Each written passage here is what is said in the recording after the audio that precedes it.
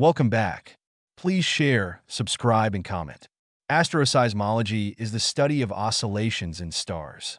Stars have many resonant modes and frequencies, and the path of sound waves passing through a star depends on the local speed of sound, which in turn depends on local temperature and chemical composition.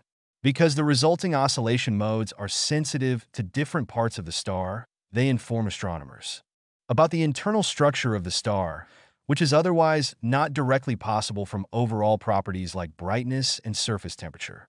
Asteroseismology is closely related to helioseismology, the study of stellar pulsation, specifically in the Sun. Though both are based on the same underlying physics, more and qualitatively different information is available for the Sun because its surface can be resolved. Theoretical background by linearly perturbing the equations defining the mechanical equilibrium of a star, i.e. mass conservation and hydrostatic equilibrium. And assuming that the perturbations are adiabatic, one can derive a system of 4 differential equations whose solutions give the frequency and structure of a star's modes of oscillation. The stellar structure is usually assumed to be spherically symmetric, so the horizontal, i.e. non-radial, component of the oscillations is described by spherical harmonics, indexed by an angular degree and azimuthal order m. In non-rotating stars, modes with the same angular degree must all have the same frequency because there is no preferred axis. The angular degree indicates the number of nodal lines on the stellar surface, so for large values of, the opposing sectors roughly cancel out, making it difficult to detect light variations.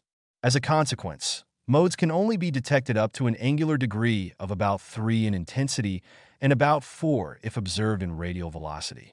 By additionally assuming that the perturbation to the gravitational potential is negligible, the Cowling approximation, and that the star's structure varies more slowly with radius than the oscillation mode, the equations can be reduced approximately to one second-order equation for the radial component of the displacement eigenfunction psi r, d2 psi r d, r2 equals omega 2 cs2, 1 minus n2 omega 2, s2 omega 2 minus 1, psi r, where r is the radial coordinate in the star, omega is the angular frequency of the oscillation mode, cs is the sound speed inside the star, n is the brunt, Vaisala or buoyancy frequency, and s is the Lamb frequency.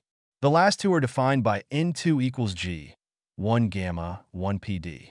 Pd are minus 1 rho dr, and s2 equals plus 1. cs2 are 2 respectively. By analogy with the behavior of simple harmonic oscillators, this implies that oscillating solutions exist when the frequency is either greater or less than both s and n. We identify the former case as high-frequency pressure modes, P modes, and the latter as low-frequency gravity modes, G modes. This basic separation allows us to determine, to reasonable accuracy, where we expect what kind of mode to resonate in a star. By plotting the curves omega equals n and omega equals s for given, we expect P modes to resonate at frequencies below both curves or frequencies above both curves. Excitation mechanisms. Kappa mechanism under fairly specific conditions. Some stars have regions where heat is transported by radiation and the opacity is a sharply decreasing function of temperature. This opacity bump can drive oscillations through the Kappa mechanism or Eddington valve. Suppose that at the beginning of an oscillation cycle, the stellar envelope has contracted. By expanding and cooling slightly, the layer in the opacity bump becomes more opaque, absorbs more radiation, and heats up. This heating causes expansion, further cooling, and the layer becomes even more opaque. This continues until the material opacity stops increasing so rapidly, at which point the radiation trapped in the layer can escape. The star contracts and the cycle prepares to commence again. In this sense, the opacity acts like a valve that traps heat in the star's envelope. Pulsations driven by the Kappa mechanism are coherent and have relatively large amplitudes. It drives the pulsations in many of the longest known variable stars, including the Cepheid and RR Lyrae variables. Surface convection in stars with surface convection zones. Turbulent fluids motions near the surface simultaneously excite and damp oscillations across a broad range of frequency. Because the modes are intrinsically stable, they have low amplitudes and are relatively short-lived. This is the driving mechanism in all solar-like oscillators. Convective blocking, if the base of a surface convection zone is sharp and the convective timescale slower than the pulsation timescales, the convective flows react too slowly to perturbations that can build up into large, coherent pulsations. This mechanism is known as convective blocking and is believed to drive pulsations in the gamma Doradus variables. Tidal excitation observations from the Kepler satellite revealed eccentric binary systems in which oscillations are excited during the closest approach. These systems are known as heartbeat stars because of the characteristic shape of the light curves. Types of oscillators: solar-like oscillators, because solar oscillations are driven by near-surface convection. Any stellar oscillations caused similarly are known as solar-like oscillations, and the stars themselves as solar-like oscillators. However, solar-like oscillations also occur in evolved stars, subgiants and red giants, which have convective envelopes, even though the stars are not sun-like. Cepheid variables are one of the most important classes of pulsating star. They are core helium-burning stars with masses above about 5 solar masses. They principally oscillate at their fundamental modes, with typical periods ranging from days to months. Their pulsation periods are closely related to their luminosities, so it is possible to determine the distance to a Cepheid by measuring its oscillation period, computing its luminosity, and comparing this to its observed brightness.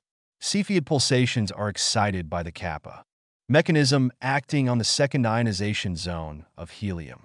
RR Lyrae variables. RR Lyraes are similar to Cepheid variables but of lower metallicity, i.e. population 2, and much lower masses, about 0.6 to 0.8 times solar. They are core helium-burning giants that oscillate in one or both of their fundamental mode or first overtone. The oscillation are also driven by the kappa mechanism acting through the second ionization of helium. Many RR Lyraes, including RR Lyrae itself, show long-period amplitude modulations, known as the Blasco effect. Delta Scuti and gamma Doradus stars. Delta Scuti variables are found roughly where the classical instability strip intersects the main sequence. They are typically A to early F-type dwarfs and subgiants. And the oscillation modes are low-order radial and non-radial pressure modes, with periods ranging from 0.25 to 8 hours and magnitude variations anywhere between. Like Cepheid variables, the oscillations are driven by the kappa mechanism acting on the second ionization of helium. SX Phoenicus variables are regarded as metal-poor relatives of Delta Scuti variables. Gamma Doradus variables occur in similar stars to the red end of the Delta Scuti variables, usually of early F-type. The stars show multiple oscillation frequencies between about 0.5 and 3 days, which is much slower than the low-order pressure modes. Gamma Doradus oscillations are generally thought to be high-order gravity modes, excited by convective blocking.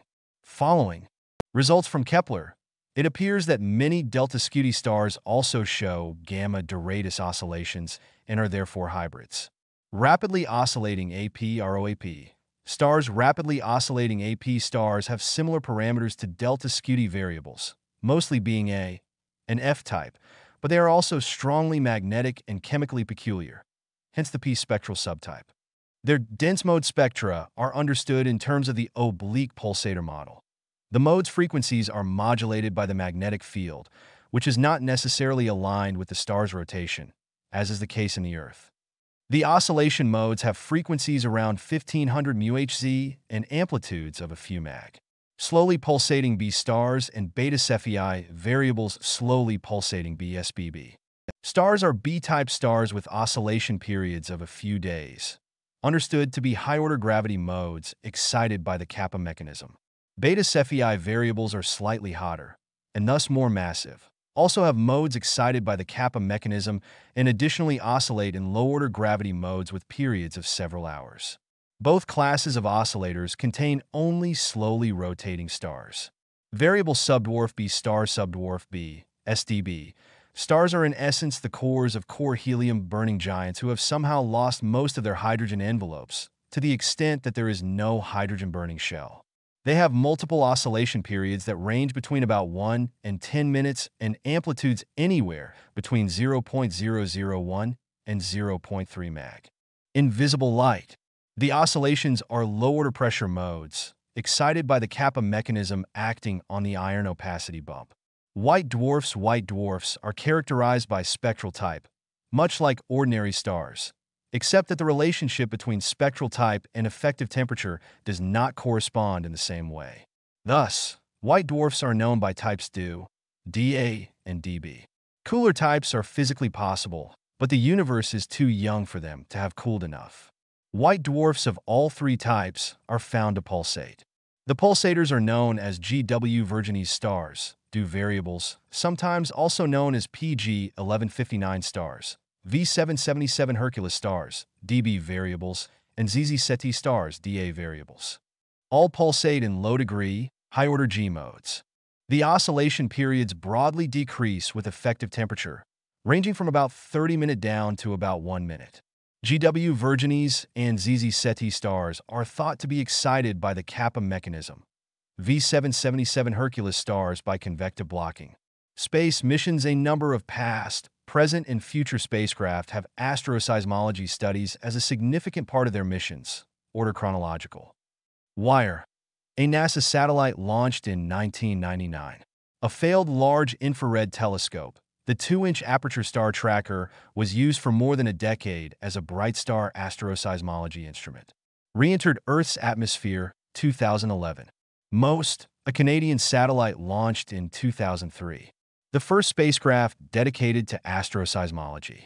COROT, a French-led ESA planet finder and asteroseismology satellite launched in 2006. Kepler Space Telescope, a NASA planet finder spacecraft launched in 2009. Repurposed as K2 since the failure of a second reaction prevented the telescope from continuing to monitor the same field. BRIGHT, a constellation of nanosatellites used to study the brightest oscillating stars. First 2 satellites launched February 25, 2013. TESS, a NASA planet finder that will survey bright stars across most of the sky, launched in 2018.